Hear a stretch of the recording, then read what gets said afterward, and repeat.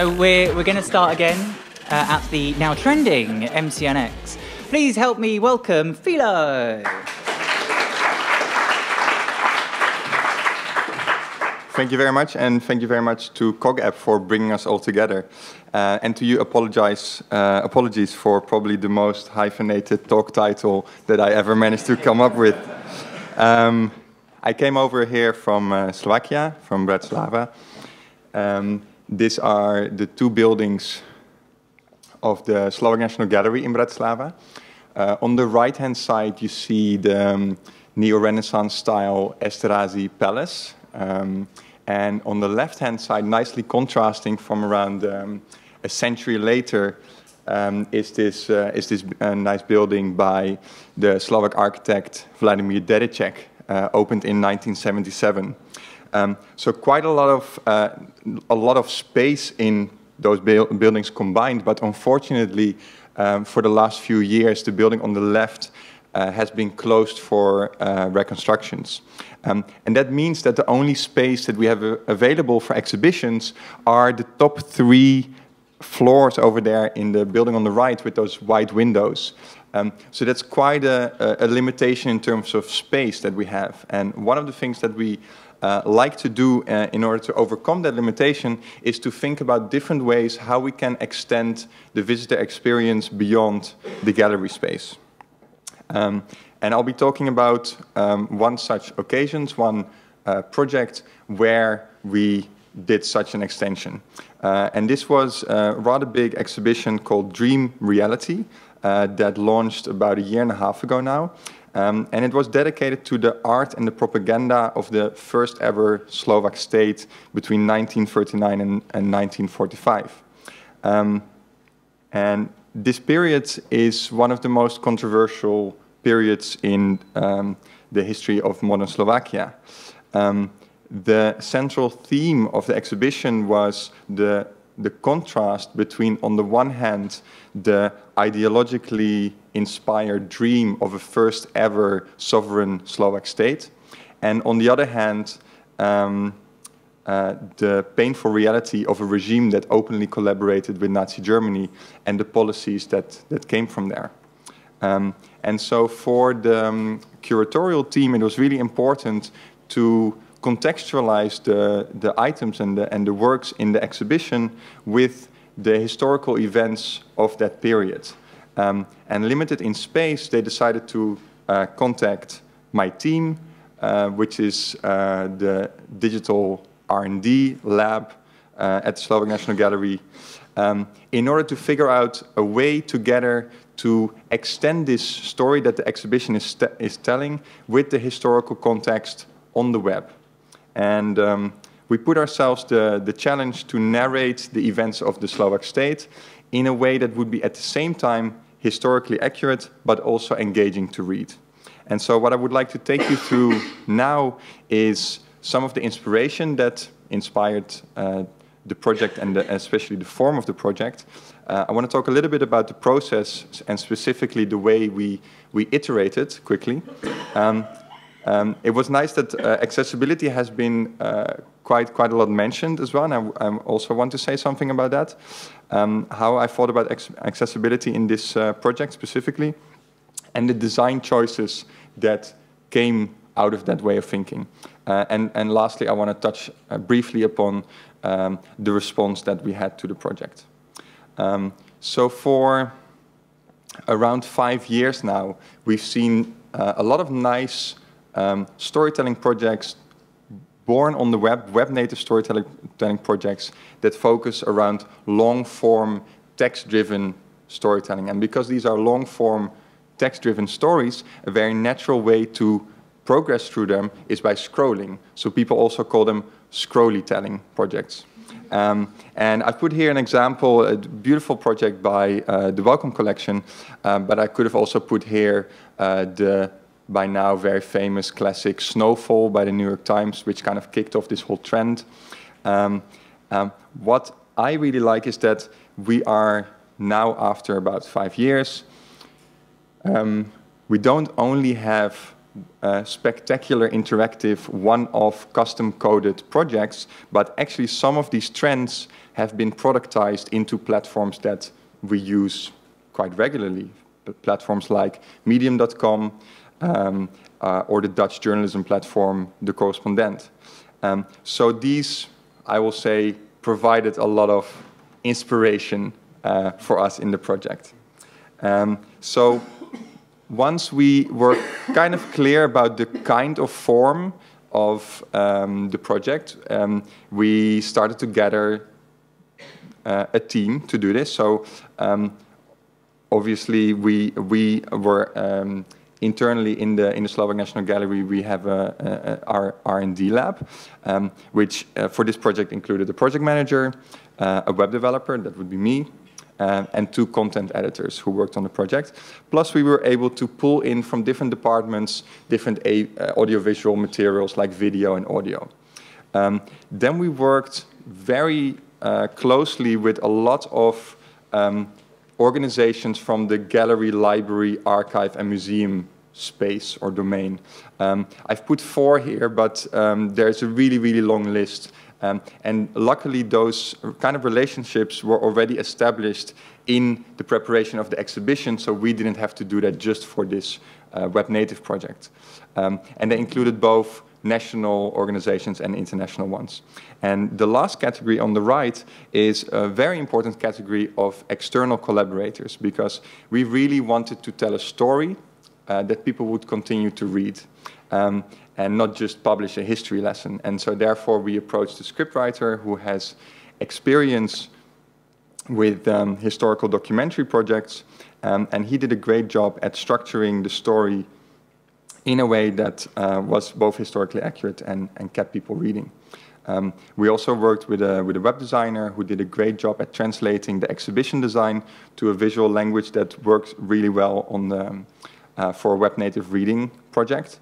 And lastly, we worked with 2 external historians who proofread and fact-checked all of the material that we were putting out there.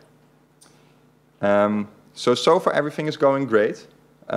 It's 2 days before opening, and things didn't go as quickly as we hoped, of course. So we don't have any finalized text content yet, and we definitely do not have a website. So what are we going to do? Well, actually, it turns out you can do quite a lot in 2 days. So we got together, and this was what we launched after those 2 days of work. What you see here is just one single, fairly simple landing page. What it doesn't have is it doesn't have any internationalization. It's only in Slovak. It's not translated. There are no subpages at all. It's just only this one landing page. And it doesn't actually have any actual text content that has been written by the screenwriter. But what we do have is we have a holistic graphic design that looks like, gives an idea of what the final project will look like. We have enough materials, including the previews of those chapters, to build anticipation, promising the full breadth of the story. We have an option for people to subscribe by leaving their email address to be notified when the content will be launched. Options to share the page on social media or via email, and links to more info about the exhibition. And what is very important, and of course we realized this a little bit sooner, was that we were never going to have this whole project launched on the day of the launch of the exhibition. So what we thought instead was we opted for a more iterative or episodic release. And what we thought about that was that it would be both useful for us in terms of making the project a reality, and releasing over time, but it would also be actually helpful for readers to have kind of bite-sized chapters. And to come on this website, leave your email address, and get a new email every time a new chapter is online. And that worked really nice. So that kind of trick that we did here is a trick that is well understood by startups. And it has everything to do with the way you slice your cake.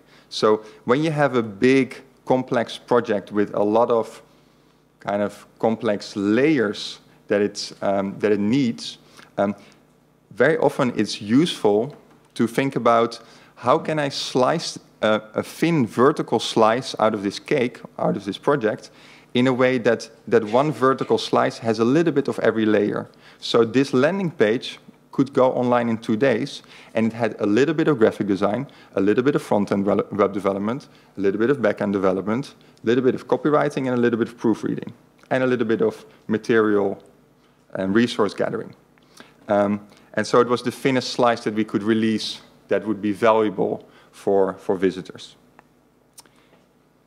As we already heard, oftentimes the main way that people think about web accessibility is about removing barriers that make it difficult or impossible to use for people with disabilities. And I'm all up for that. I think we have a responsibility to make sure that our projects online and offline are accessible in that way. But I also thought in this project specifically about accessibility a little bit differently. So I wanted to take it a bit wider and think about accessibility as enabling as many people as possible to access content on their own terms. So to give people tools to use this website in a way that's useful for them. What does that mean? Well, concretely, we wanted the content to be bite-sized. We want it to be fully responsive from mobile to desktop, and also it comes out of your printer in a nice way that is nice to read. And we wanted it to be designed for reading. And that last point I want to unpack by showing some of the design decisions that we made in the project. So perhaps the most important question that someone, or that you ask yourself when you encounter any kind of web-published writing, before you start reading, is like, how much of my life am I signing away by starting to read this, right? And so in order to respect users and visitors' time, we tell them in advance, hey, you are signing away 6 minutes of your life when you decide to read this. Or maybe you want to actually bookmark this, subscribe to the newsletter, if it's clear to you that you don't have these 6 minutes right now. But at least now the user can make that decision for themselves. Throughout the, maybe it's nice if I just over here show it as the actual website. Live demo.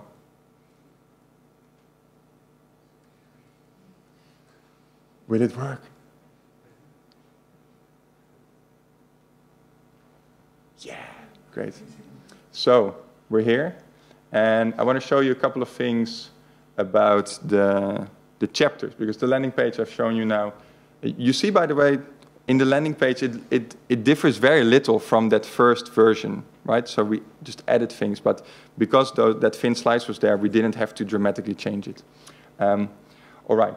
So we have our reading time, and we have a chapter that is made out of several sections. And all these sections, they are chronologically ordered. And so one of the things, because it's rather long, one of the things we wanted to do is give people a way to easily navigate that section structure. So over here, you have a timeline, which is a table of contents in the shape of a timeline. And we can navigate like this throughout the whole chapter.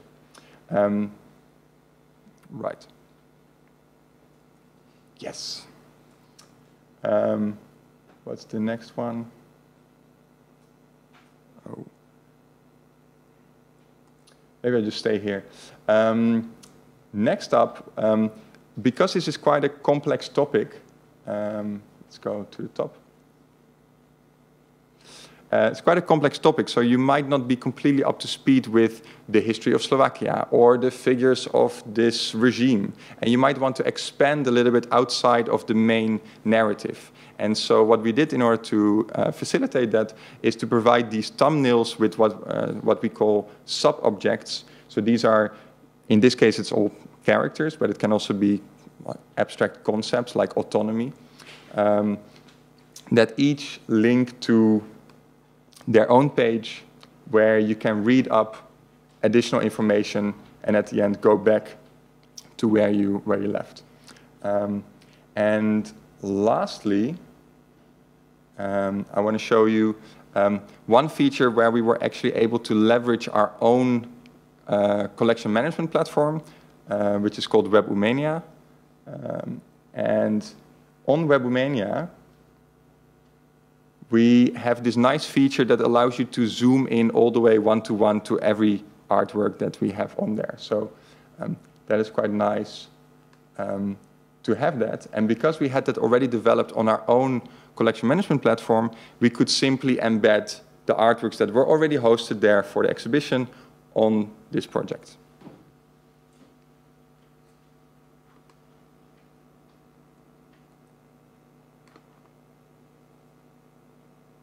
Okay. Yep. So, I'm keeping an eye on time.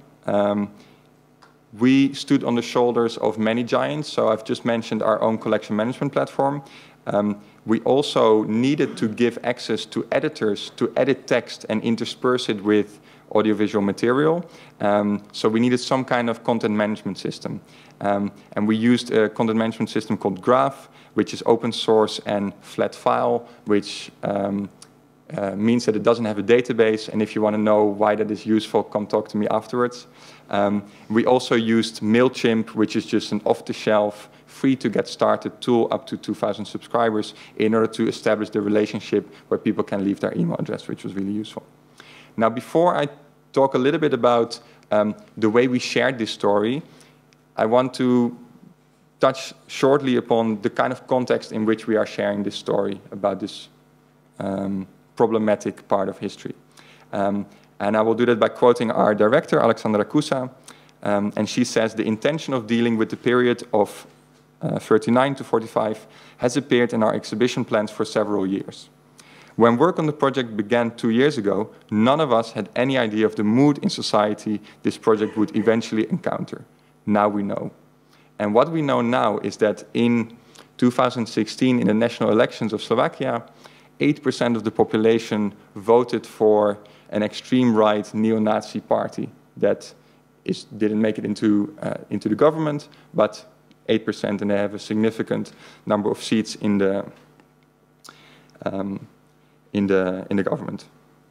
So this kind of context, along with all sorts of nasty misinformation campaigns, is what you can find online. If you Google for the topics and the people who are involved in this regime. And so for us, it was really important to share this story online to compete with those kind of things. So of course, basic thing that we needed to do is really do good search engine optimization. We shared posts by ourselves on social media. In Slovakia, that means Facebook. And we partnered with, again, those similar kind of civic organizations to also share it on their social media and on their websites through links and banners. Then we also paid for the promotion. So we used paid promoted posts on Facebook, and we also used paid Google AdWords, again, for the very names of characters from the regime in order to compete with those other kind of campaigns and websites. Really short, I don't think it's really about the numbers, but some people might be interested in the year after we launched the website.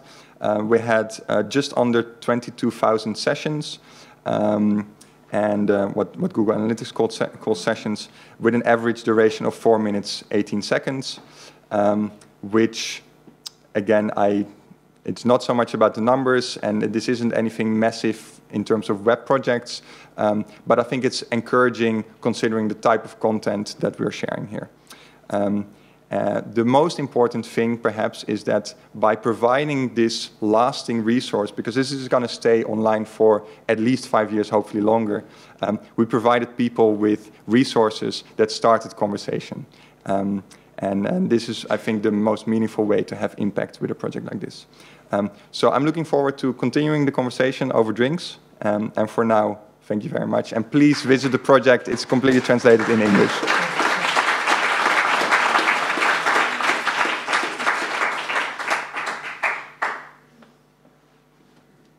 Questions?